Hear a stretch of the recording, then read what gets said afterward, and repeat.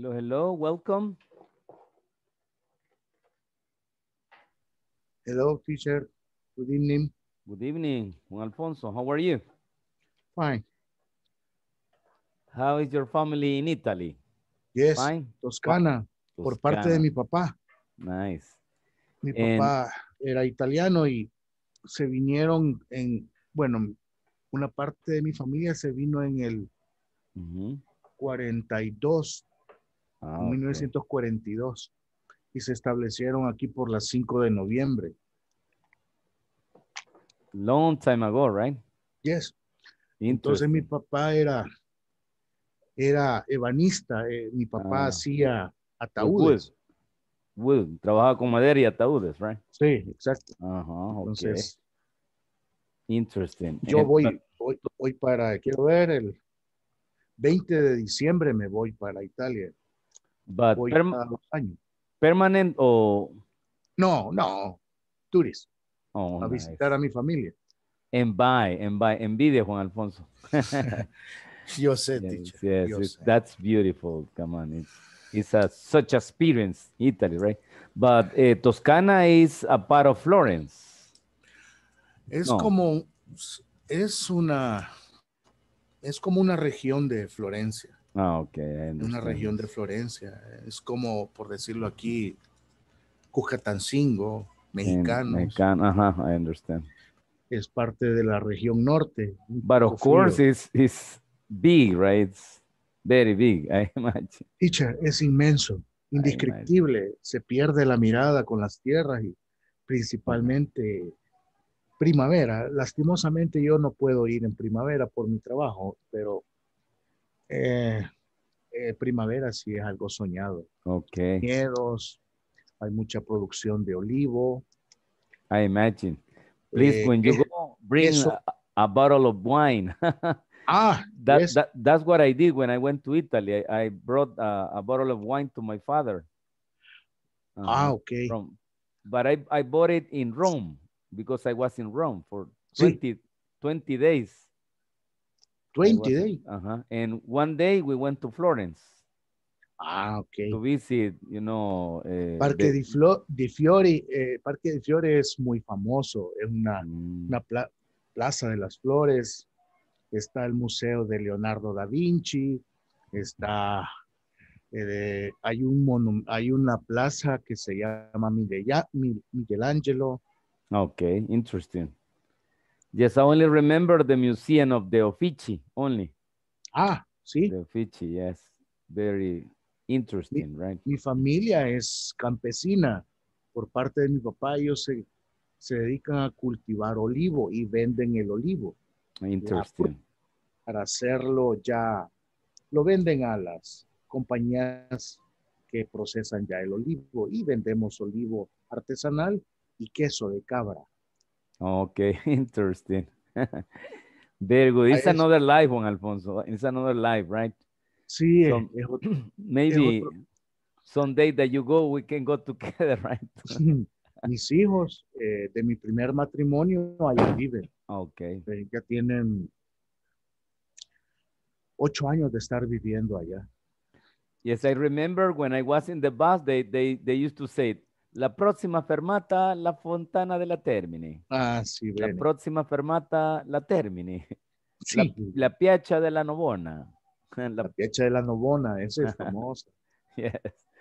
Okay, thank you. Good experience. One of these days we can talk by WhatsApp, right?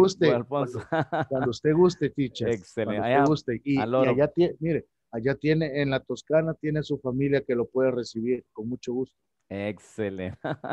If someday I recollect the money, I promise I will contact you, right? I will copy your name and your telephone number, right? Teacher, Volaris. Volaris. Compañía Volaris están haciendo buenos combos. Y Ibérica también. Okay.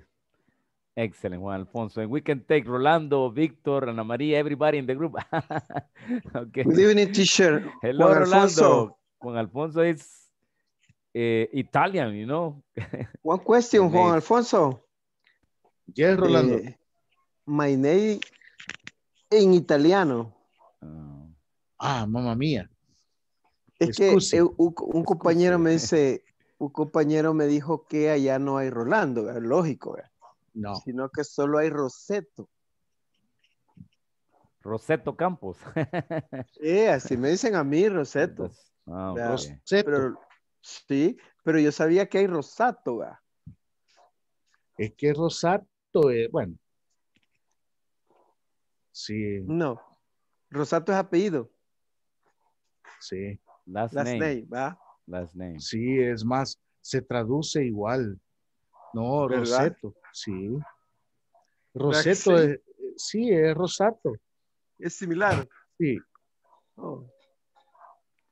Me gusta el italiano, me gusta. Después Italian, del inglés vamos ahí.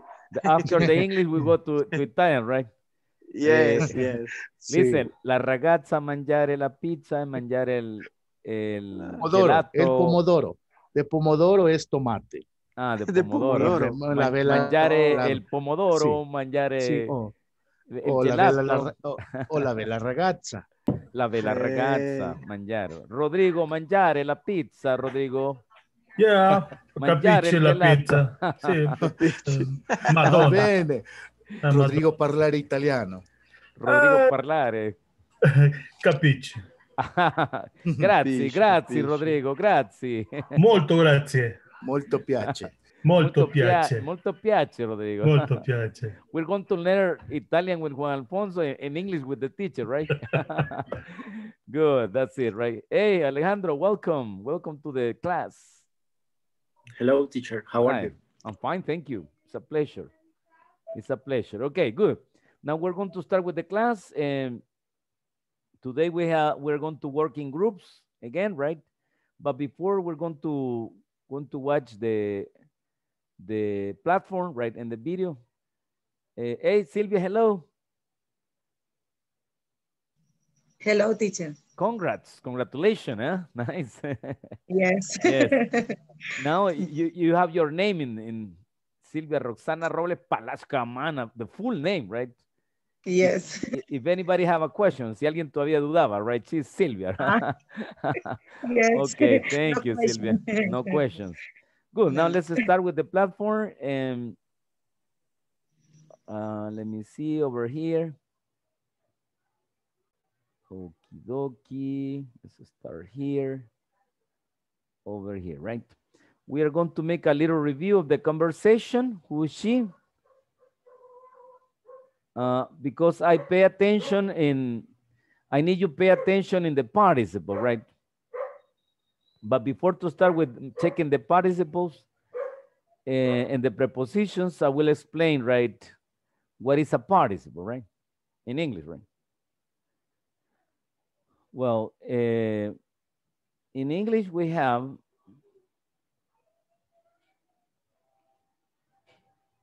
the base form of a verb, right? The base form. We have the simple past, the present participle, and the past. Okay, give me a second over here. The past participle, right? The past participle over here. Past participle. Okay, good. The base form, for example,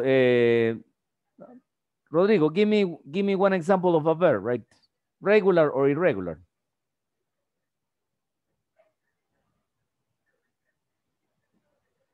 Any verb, Rodrigo, whatever. The microphone, Rodrigo, the microphone. To drive. Drive, thank you, thank you. Drive is an irregular verb, right? Irregular. So drive, the past tense is drove. Drove. The present participle, listen, the present participle is driving.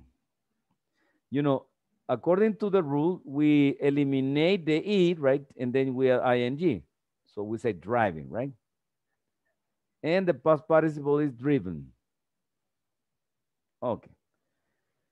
Now, today we are going to use this form. Look, the present participle.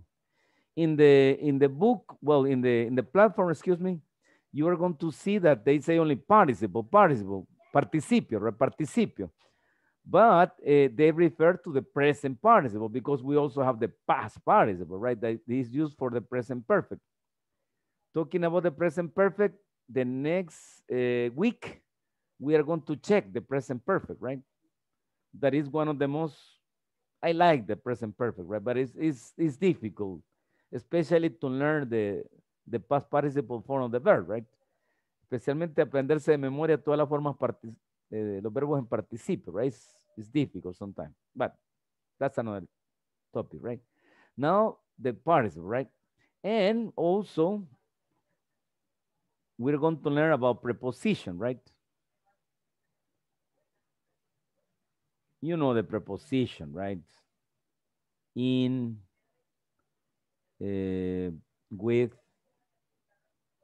to, etc., right?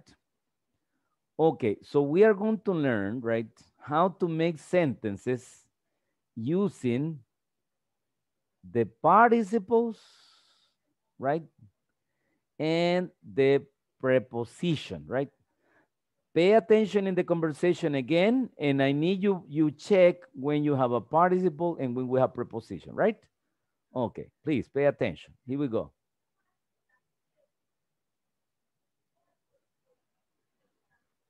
To meet her. Wait a minute. Have you back. In this lesson, you will listen to a conversation where two people use modifiers with participles and prepositions. As you listen to the conversation, try to identify the use of participles and prepositions. In the next video, we will teach you how and when to use each. Okay, identify participles and prepositions. Hi, Raul. Good to see you. Where's Maggie? Oh, she couldn't make it. She went to a concert with Alex. Oh, well, why don't you go and talk to Julia? She doesn't know anyone here. Julia? Which one is she? Is she the woman wearing glasses over there? No, she's the tall one in jeans. She's standing near the window. Oh, I'd like to meet her. Good. Now, what is the purpose to use participles? Just give me a second.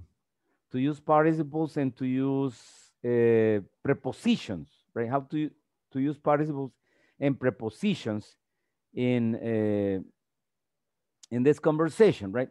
The idea is to identify people in certain circumstances, right? In a party, in the market, in your house, in a public place, etc. In a class, for example, right? In an English class, right? For example, I can say, who is Rolando Campos? He's the man wearing a cap, right? Who is Rodrigo Gonzalez, for example, right? He is the man wearing glasses, okay? Or he's the man with mustache, right? Mustache, right? Okay, so you identify people using this, right? Now let's see. Let's go to this example, right? Which one is she? Is she the woman wearing glasses?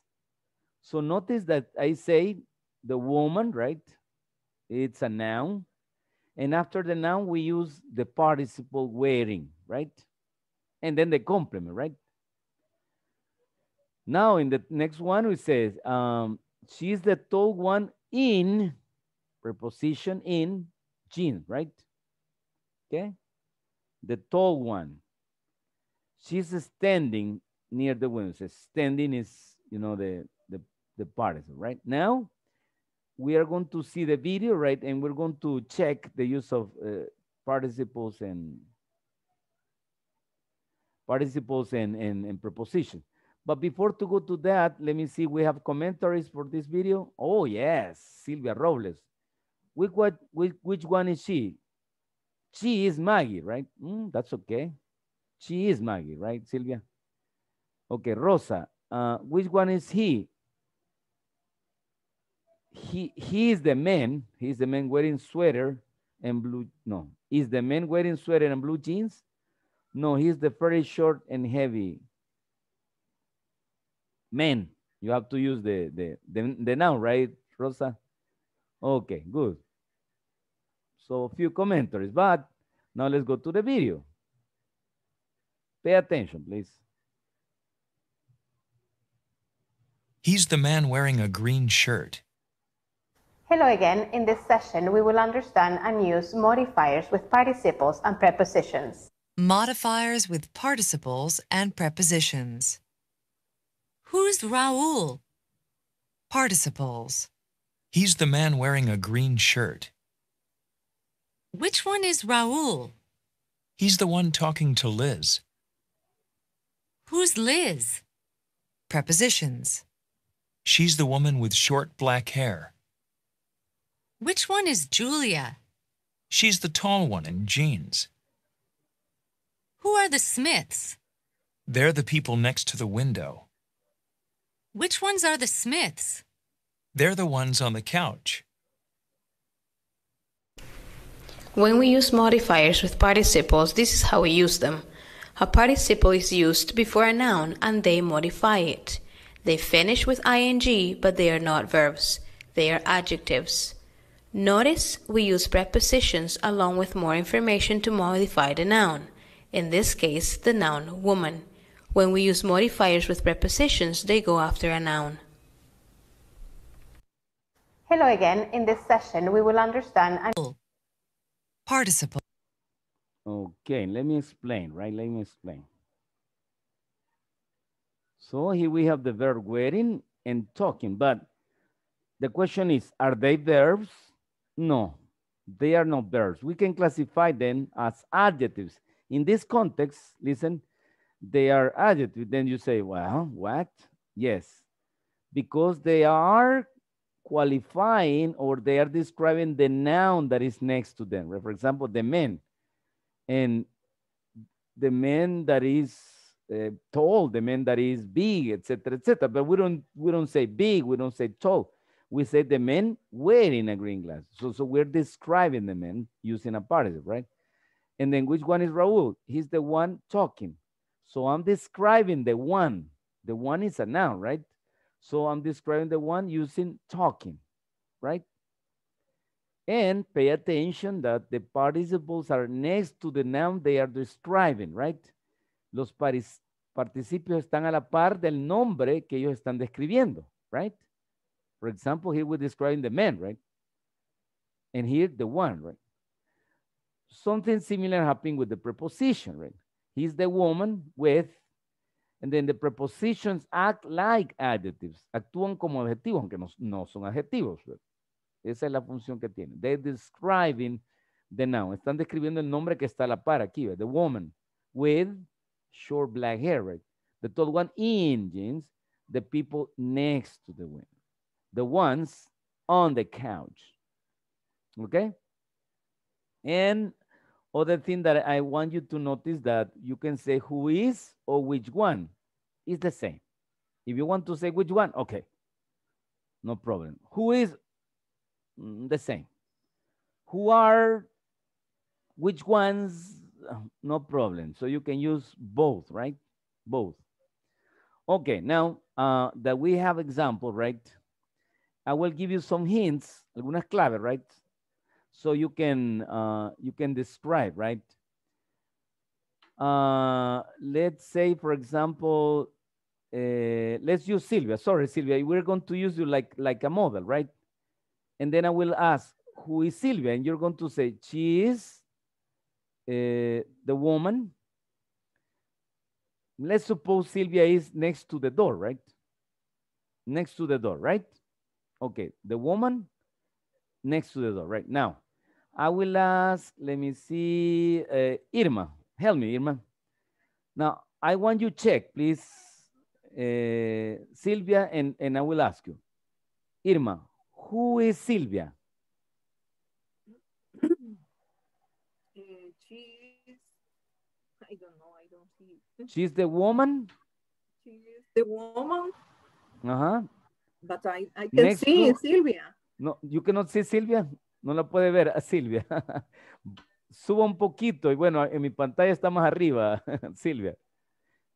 Pero solo estamos pretendiendo que está a la par de la puerta, Irma. Solo es un ejemplo, solo imagínense que está a la par de la puerta, ¿ok? So again, who is Silvia, Irma? She is the woman. She stayed Next to? next to doors. Next to the door. Good, that's it, right? Now, let me see another example, right? Let's imagine that Victor is wearing, let me guess, Victor. You are wearing a white t-shirt. Aren't you? No, teacher. No. I am wearing glasses. Glasses. Okay, glasses. Good. Now, help me, Alejandro. You are going to use wearing glasses and you're going to use the men, right? The men. In this case, we're talking about Victor, right, Alejandro? Okay, Alejandro. Who is Victor? He's a man wearing, let me see, wearing glasses. Glasses, correct. He's the man wearing glasses, right? Okay. Now, Juan Alfonso, I need you, let me see, we're going to imagine that Ana Maria, for example, right? Ana Maria is wearing today a dress, right? She's wearing a dress, right? Now, Juan Alfonso, I will ask you, and then you're going to say in, the preposition in, and then dress, right? In dress, okay? And you're going to say, is the tall, I don't know, Ana Maria, I suppose you are tall, right? The tall woman, right? And she's wearing dress. No, Okay. teacher. No. Okay, it's a supposition. Right? No, because I cannot say short woman. No, tall woman, right? Okay, Juan Alfonso. Okay. Ready? Now, Juan Alfonso, who is Ana Maria?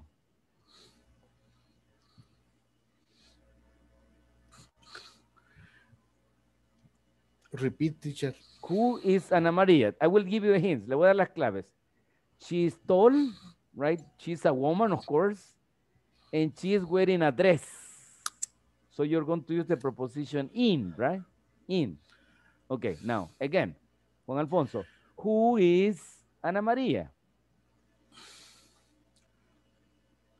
She woman. She is the woman. She's the woman. Tall woman. Mm-hmm. She is the tall woman. In the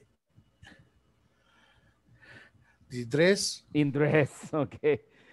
She's the tall woman in dress, right? Okay. Now, let me see who's going to help me. Adonai, please. Let's describe Claudia Castro, right, Adonai? So you're going to say... Teacher, yo voy ingresando ahorita, no había okay, escuchado no lo que problem. So, I'm sorry, Adonai, I'm sorry. Entonces preste atención al ejemplo y después le voy a preguntar a usted. Okay. Now, let me see. Brenda, please. I need you to describe Claudia Castro, right? You're going to describe Brenda Claudia, right? Now, let's imagine something about Claudia. Claudia is on her sofa in this moment, right? She's having the class. Claudia is having the class on the sofa, right? Okay. And she is slim, right? Claudia es delgada. Claudia es delgada. So she's the thin woman, listen, the thin woman on the sofa, right? Okay. Okay? Now, okay, wait. Who is Claudia? She's the woman she's the woman thin? She's the thin woman? She's the thin woman on the couch. On the sofa. Well, the couch is the same, right? On the couch. On the couch. Okay, very good. Now, Rosa, please. I need to describe, Rosa, you're going to describe Alejandro, sorry. Yes? Okay. You're going to describe Alejandro. And Alejandro is talking to me in this moment. Alejandro is talking to the teacher, right? Talking to the teacher. And you can say he's the man, or you can say he's the one, right? Understand? And you're going to use a participle, no a preposition. You're going to use a participle. Okay. Who is the man? No, sorry. Who is who is Alejandro? Who is Alejandro? He's the man talking to teacher. Talking to teacher or talking to the teacher, right? Good, that's it, right? And you can add something, right? He's the intelligent man talking to the teacher, right? Okay. Or you can say he's the Barcelonista man talking. No, no, I'm kidding. Okay, good. Thank you. Now, you see. No, come on, teacher. Alejandro, please. Mire, perdimos hace poco 3-0, pero eso no quiere decir que ya acabó el Barça. Real Madrid. Real Madrid. Oh, sorry. Okay, good. Now, so there are two ways to describe, in this case, people, right? To identify people in a house, in a family, or in public places, right? We can have two forms, using participles and using prepositions, right? I don't know if you have any extra question. Yes, sir, yo tengo una pregunta. Okay, tell me. ¿Podríamos tener alguna oración donde podamos tener al mismo tiempo participio y preposiciones al mismo tiempo?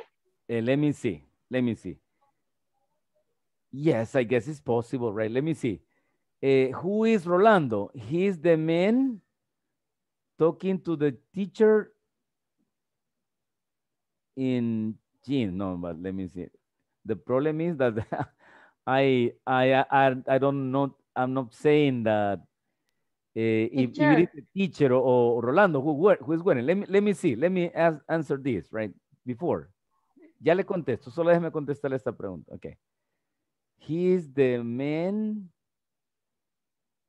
Yes, like this. First, the preposition. He is the man in jeans talking to the teacher, right? Okay. He's the man in jeans talking to the teacher. Okay. Now, other example. She is the woman wearing glasses next to the window. Huh? You see? It's possible. Yes, we can make a combination, right? Everything is possible, Adonai. Everything is possible in English. Good. Who were asking me? ¿Quién me estaba haciendo otra pregunta por ahí? Una chica escuché. Hello? ¿Quién me iba a hacer una pregunta? Come on, girls. ¿Quién me iba a hacer una pregunta? Sin pena. Ok. No, teacher, no era pregunta, sino para decir un ejemplo. Ok, please tell me. No, pero ya lo dijo usted, el de wearing a orange shirt in next to the window. Ok, me adelanté. Sorry, Rosa. Okay, good. So, any extra question? Come on. This topic is not easy. Este tema no está fácil. It's not easy, right? So you can make questions. A la hora del examen, pues, necesito que entienda, ¿verdad? So please, questions. I like questions. Come on. Pregúntale.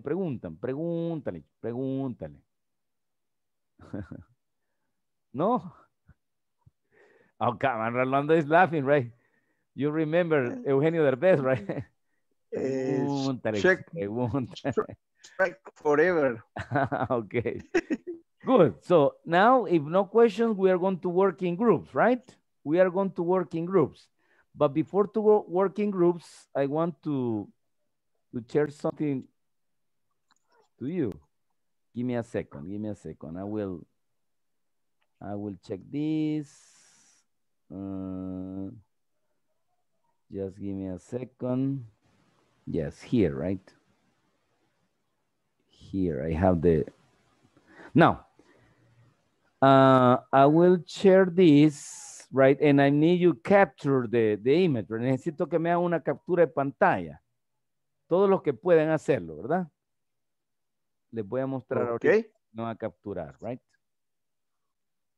Okay, that, right? Ahorita, hágame la captura de pantalla de esta imagen, right? No la tengo. Ah, ok. Yes, can you see it? ¿La pueden ver? Yes. Yes, right? Yes, yes, Okay. done. Excellent. Háganle una captura ahí. Claro, is the top.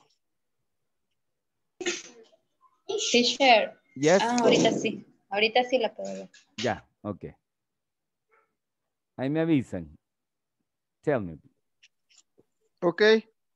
Yes, okay. Everybody got it? Brenda, you got it?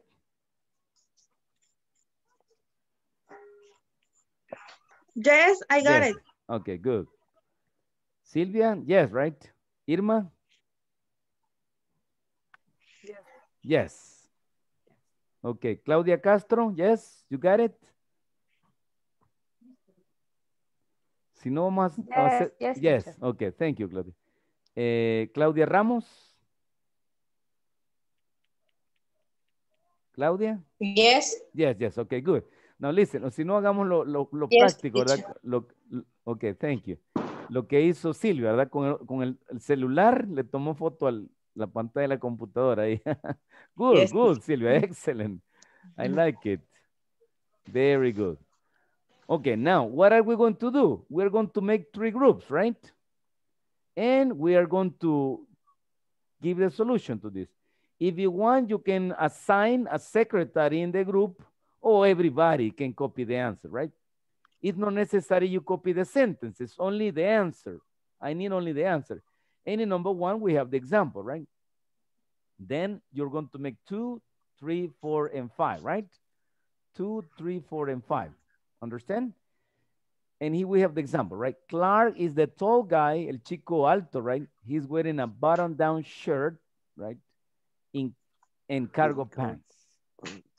Clark is the guy. Notice I eliminate the period, and I say, he's the tall guy wearing a button-down shirt and cargo pants, right?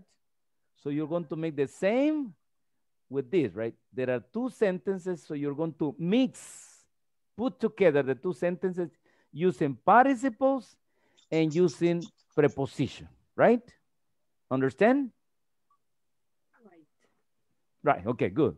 Now let's make the groups, right? Let's make the groups. There we go. Good.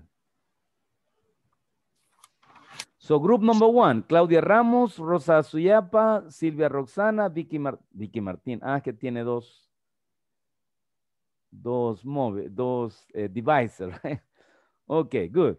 And group 2, Adonai, Ana María, Brenda, Irma, Rodrigo, right? And group 3, Alejandro, Claudia Castro, Juan Alfonso, Rolando, right? And Rolando. Okay, give me a second. Okay, good. Ready? Here we go.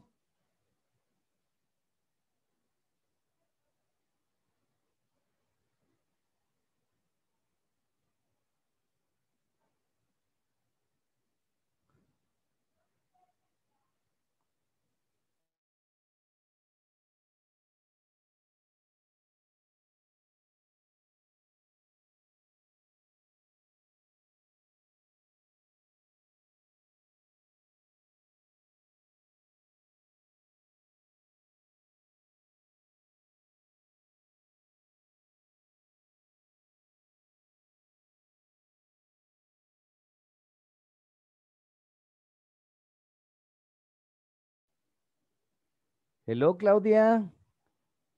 Ah, okay.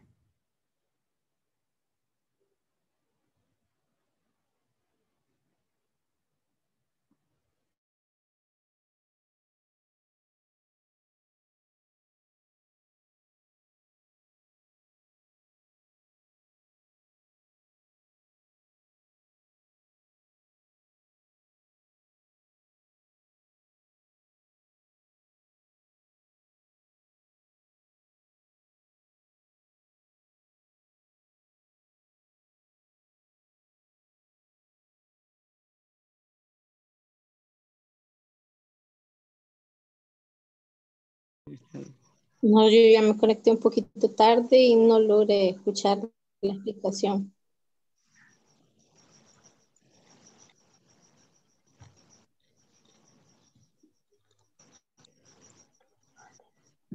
Va, es de unir, entiendo yo que después del punto es unir las oraciones. Hello, hello. ¿Quieren que les comparta la imagen para que les dé otra explicación rapidita? Yes, teacher. Yes. Yes, teacher. Ok, vamos a Yes. compartir. Ahí estamos. ¿Pueden ver las oraciones? Yes, teacher. Yes. Okay, look. There are two sentences, right? Hay dos oraciones, ¿sí? La primera es Clark is the tall guy. Ahí termina. Y luego he, este he es el mismo Clark, ¿verdad? He's wearing a button-down shirt. Todo esto que está aquí, pues es complemento. Puede decir pupusas, piscucha, lo que sea, eso no importa. Lo que nos interesa es que aquí aparezca o un presente participio, que es un verbo con ing, o una preposición, ¿verdad? En la número 3, aquí está una preposición, miren, in. ¿Ve? In. ¿Sí? Y en las demás, bueno, solo esa creo que es. Las demás aparecen, mire, talking, sitting y playing. Todas las demás son participios, ¿verdad? Ok, solo en la 3 aparece una preposición. Entonces lo que van a hacer ustedes es eliminar el punto y unir las dos oraciones. ¿Sí? Acá, por ejemplo, puse Clark y ya cuando llego al presente participio, ya elimino he is y el punto, ¿ve? Y lo uno, ¿ve? ¿Ok? Yes. O sea, teacher, que vamos a poner, por ejemplo, Adam y Luis. Ajá, are the good couple. Are the good couple. Ajá. Ajá, le tendríamos que quitar el are. Punto. No. Ajá, el Ajá, punto. El punto y el are. they are. Esto, todo esto que está aquí le van a quitar. Sí. ¿Sí? Ah, ok. Sí, vaya, porque recuerden que el participio o la preposición, en este caso in, ¿verdad? Está describiendo el nombre. ¿Y cuál es el nombre? Ya les digo cuál es el nombre. The good looking couple, quiere decir la pareja atractiva, ¿verdad? Aquí, the young girl, la chica joven. The attractive woman. The serious looking boy, es el chico que se ve serio. Esta parte, esto es lo que me va a describir, el participio lo que me hace es describir ese nombre, ¿sí? ¿Sí? Por ejemplo, acá, vaya. Clark is the tall guy, dice. The tall guy. Y este wearing me está describiendo al nombre. ¿Cuál es el nombre? The tall guy, el chico alto. The tall guy. Ajá. ¿Qué estoy diciendo del chico alto? Que él está vistiendo una camisa y unos pantalones así, ya sabes, ¿ok? Entonces, el participio me describe al nombre este, ¿sí? ¿Ok? ¿Ya más o menos entendimos? Sí.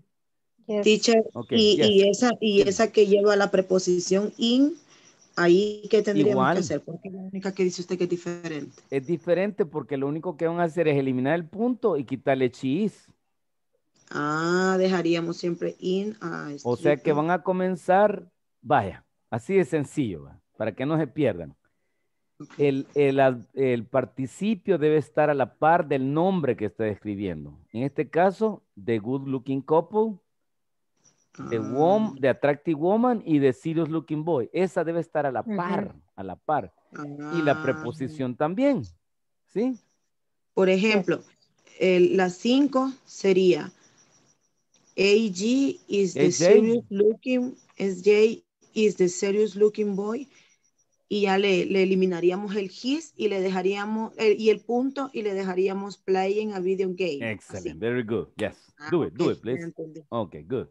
Yes. Entonces, ¿los dejo solo entonces? Sí, thank you, Yes. teacher. Okay, you're welcome. Thank you, teacher. You're welcome.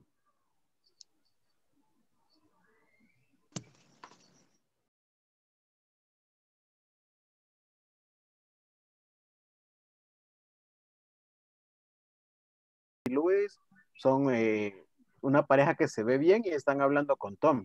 Así sería.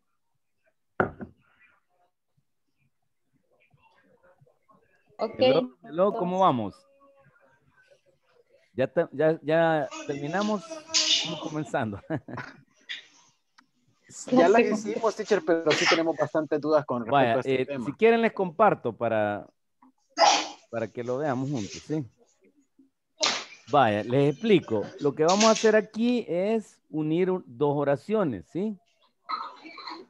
Y vamos a ir describiendo un nombre, óigame bien, un nombre usando o ya sea participio o preposición, ¿sí? Vaya, en este caso, en la oración ejemplo, el nombre es The Tall Guy, el chico alto, ¿sí? Entonces, lo que vamos a hacer nosotros es eliminar el punto y eliminar todo lo que esté aquí, ¿ve? He is, todo esto lo vamos a eliminar. Y vamos a poner el participio o la preposición a la par del nombre. Ahí está la clave, a la par del nombre, ¿sí?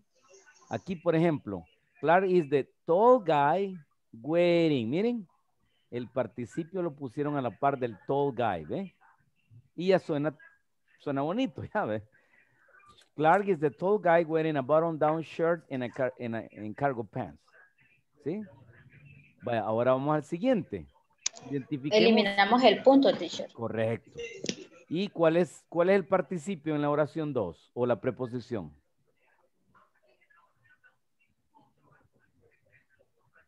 Good ¿Cuál looking. sería? Sorry? Talking. Talking. Talking, perdón. Talking. ¿Y cuál es el nombre? El nombre que vamos a calificar, porque recuerden que aquí la función del participio y de la preposición es calificar, está haciendo la función de un adjetivo, ¿verdad? ¿A quién califica talking? Adam y Luis. No, pero aparece un nombre después de, como aquí va. Aquí no describimos, no describimos a Clark, describimos a the tall guy, ¿sí? Yeah. Y aquí Good ¿quién sería? The good looking couple. The good looking couple. Sí, entonces, simple y sencillamente vamos a poner el participio a la par de ese nombre. En la segunda aparece una preposición, ¿ve? ¿Sí? Entonces, vamos a poner la preposición a la par de the young girl, ¿verdad? ¿Sí? Ok. Vaya, hagamos las 5, hagamos. ¿Qué les parece? ¿Quién la quiere hacer? ¿Quién la quiere hacer? Me, teacher. Okay, please. AJ is the serious looking boy playing a video game. Excelente. Ya la tienen, ok. Do it, please. Hagan las demás y copian todas las respuestas, ok. Los dejo teacher. entonces. Voy a ir a otra sala.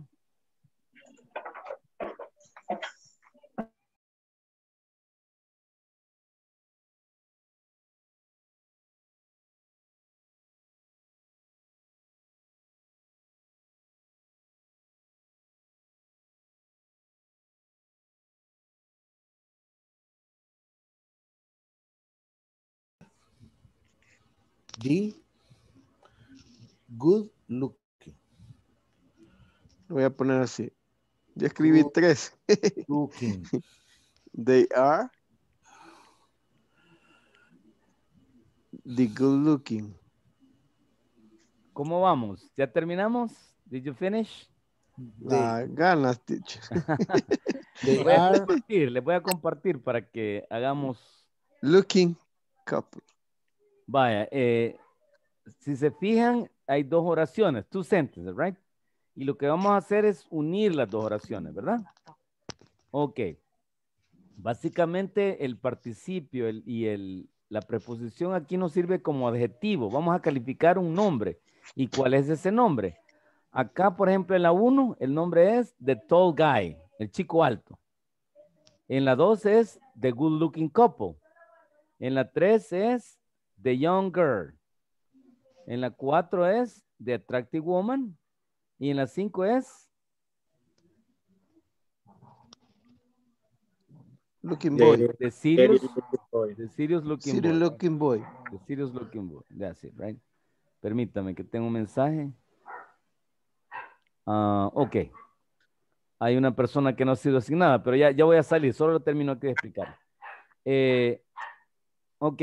Entonces lo que vamos a hacer es poner el participio a la par de ese nombre. Así de sencillo. Poner el participio a la par del nombre o poner la preposición a la par de ese nombre, ¿sí? Acá, por ejemplo, the tall guy. eliminamos el punto y todo lo que está aquí y encontramos que el participio es wearing, ¿verdad? Entonces wearing lo ponemos a la par de the tall guy. Quiere decir que wearing está calificando a the tall guy, ¿sí? Miren, aquí eliminamos el punto y eliminamos el he is, ¿sí? Vaya, para ver si me la han entendido, vamos a hacer las 5, ¿sí? ¿Quién quiere hacer las 5? Bueno, lo que yo he entendido es AC Ajá. is the serious looking boy Boy. playing Play. a video? video game. Excelente. Very good. That's it. Así es. Yes. Oh, perfecto. Ok. Yes. Ya tiene la clave. Entonces, los dejo solitos. Cuando terminen, pues regresamos todos juntos. Ok. Okay. Entonces, en las Entonces 5 sería- solo le borró el...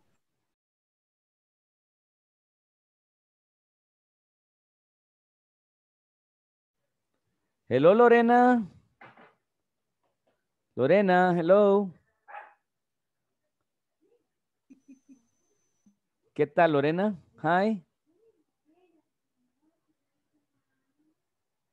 Lorena, hello.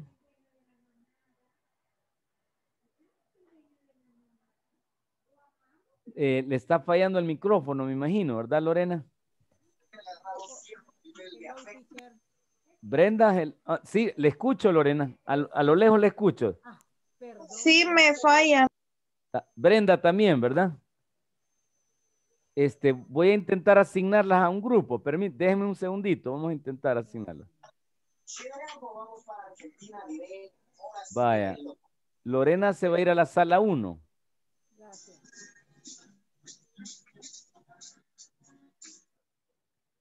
Ok. Y Brenda no la ubico. Déjeme ver, Brenda. Yo estaba en la 2, teacher. ¿Y qué pasó? Se me salió. Y no sé qué pasó. No sabe. Pero sí entendió el ejercicio, Brenda. Sí, ya lo terminamos. Vaya. Entonces, sí, porque ya no la puedo asignar, fíjese. No sé cómo hacer aquí. Me salgo y vuelvo a entrar, quizás. No. Ahí quédese. Voy a llamar a todos, ¿verdad? Vamos a darles un minuto para que nos reunamos todos, porque ya habían terminado. Aquí dejamos. Sí. Ya vienen todos. Ok.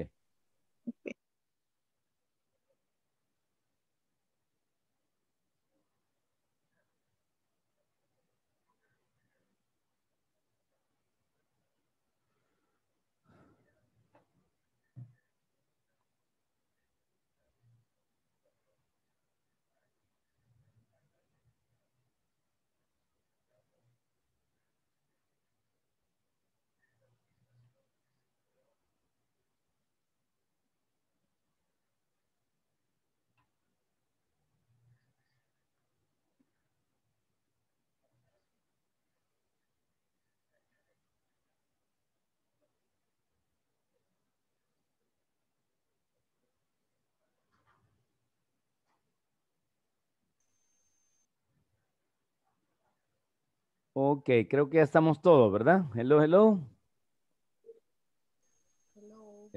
Ok, estamos todos ya, ¿verdad? Ok. Now, let's do it together. One by one, right? Please, number 2, group number 1, please. Group number 1. Yes, teacher. Okay, give me the answer, please, for number 2. Adam and Luis are the good-looking couple. They're talking to Tom. Okay, good. Now the answer, please. Ahora la respuesta.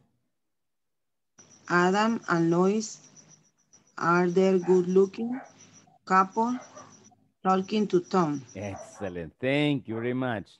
You see? And I repeat, right? Voy a repetirles lo que les expliqué en los grupos. El talking o el participio en este caso se convierte como un adjetivo, ¿sí? Que está calificando a un nombre. En este caso es the good looking couple. ¿Qué tiene de especial ese The Good Looking Couple? Tiene de especial que está hablando con Tom, ¿verdad? Eso es lo que lo hace diferente, ¿sí? Es como que, digamos, The Good Looking Couple are happy. La palabra happy lo describe, pero en este caso no usamos happy. Usamos un presente participio, ¿verdad? Que es talking, ¿ok? Good. Group number 2, please. El grupo número 2, me contesta la 3, please. Number 3. Line is the young girl in a stripper t-shirt and blue jeans. Okay. I'm sorry, Brenda. Perdón que me ría, pero es que se escucha stripper teacher. Yes, tuvimos ahí un... No. Ay, a mí también me pasó, teacher. A mí también me pasó, me dio A risa. todos pasó. ¿Verdad? Pero no es mala intención, ¿verdad? No. Ah, ya van 3, teacher. Pero es que fíjense bien, es t-shirt. T-shirt. Si dice teacher, está refiriéndose a mí. Stripper teacher. Stripper. Qué bárbaro. Ok, Sorry. stripe. Son rayas, ¿verdad? Stripe, rayas. Ajá. Stripe t-shirt. Okay. Okay, good. But the sentence is perfect. Congratulations, Brenda. The sentence is perfect. Good. Okay. Okay, the young girl in striped t-shirt, right? Good. Now, number 4, please. Group number 3, please. Group number 3. ¿Algún chico del grupo 3? Jessica is the attractive woman. She's sitting to the left of Antonio. Okay, now the answer, Rolando. Ahora la respuesta. Jessica is the attractive woman sitting to the left of Antonio. Okie dokie. Very good. Congratulations.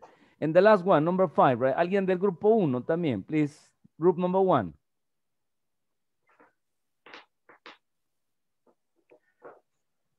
¿Alguien del grupo 1, please? Yo, teacher.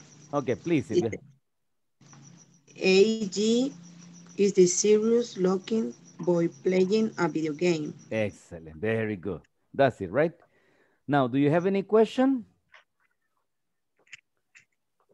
¿Hay alguna duda sobre este tema, chicos? ¿O creen que les puedo hacer un examen ahí? El knowledge check, please. The knowledge check, right? Okay, vamos al knowledge check y ahí terminamos la clase. Let me see. Excuse me, teacher. Tell me, please. One comment. Yes. If I supreme that and I add and, is correct? Okay, let me see the context. Anne, she's the woman. No, I don't understand, Rodrigo. Can you give me one example, please, to use Anne? She's the tall one, and she's wearing blue jeans. She's the tall woman. She's the tall one. Wearing, I guess it's logic, yes. Yes, it's true. I believe it's logic. And she is, but in this context, because it's a conjunction, Rodrigo, you make a new sentence. So you have 2 sentences. Yeah. Right? But when you use participles and when you use preposition, you make only 1 sentence. Understand? Yes. Okay. So it's possible, correct? No problem. Okay. Good. Perfect. But the only situation is, I repeat, that there are 2 sentences, no 1. Understand? Okay. Okay, good. Thank you. And good example. Good question. Thank you. Now let's go to the knowledge check, right?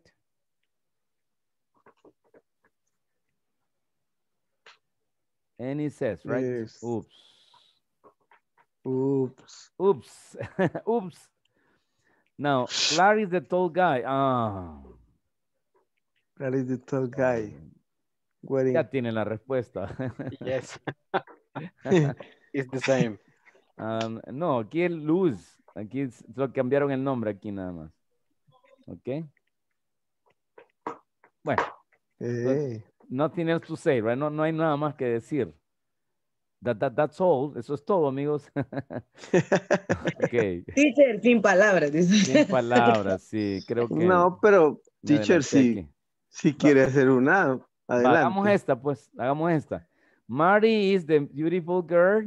She's standing by the door, right? Mary is the beautiful girl standing by the door, right? So we're going to do something, right? We're going to create a sentence per student. We still have 6 minutes. Todavía nos quedan 6 minutos, right? We're going to make a sentence about Rodrigo, right? Volunteers. ¿Quién me quiere hacer una oración acerca de Rodrigo? Un voluntario nada más, right? Aquí lo ven a Rodrigo con sus audífonos, glasses. Veo una puerta ahí, ¿verdad, Rodrigo? Yes, his door. Ajá. In front of the computer, también está enfrente de una computadora, right?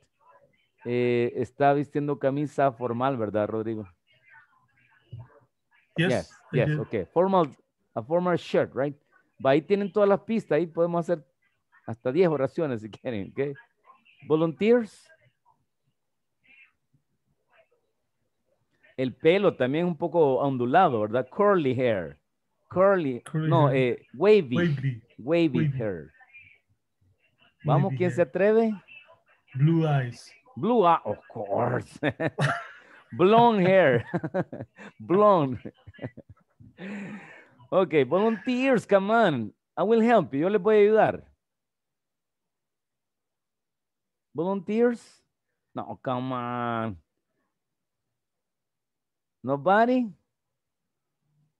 Vamos a ver. Rosa.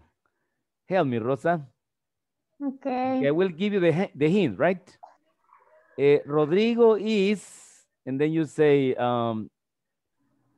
Rodrigo is the intelligent man. Oh, excuse me. The intelligent, Learning English. Perfect. That's it. Very good. Rodrigo is the intelligent man learning English. Excellent, Rosa. Congratulations. Ya ven que estaba fácil. Thanks. Okay, now we're going to describe Irma, right? Irma. Look. Excellent, Irma. Okay. Now, Irma is wearing glasses. She has shorter length. Quiere decir pelo a la altura del hombro, right? Shorter length hair. It's brown hair, Irma. Yes, right? Yes, brown. I see you're tall. Yes. Tall, right?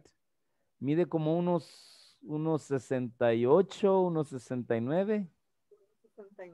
1.69, okay. You're tall, Irma, you're tall. I am 167, right? Soy más bajito que usted. Ok, good. Vamos a ver, ¿quién se atreve? ¿Quién se atreve a escribir a Irma? Caballeros, gentlemen. Nobody, come on. Alejandro, vamos a ayudarle a Alejandro, ¿ok?